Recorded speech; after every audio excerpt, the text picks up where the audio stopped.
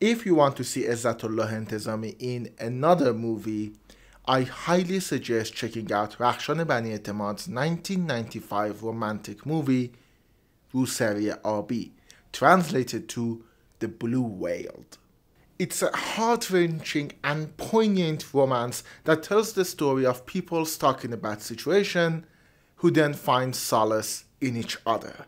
It's also made by one of the few female directors in Iranian cinema, and it shows a clear disconnect from other romantic movies of that era.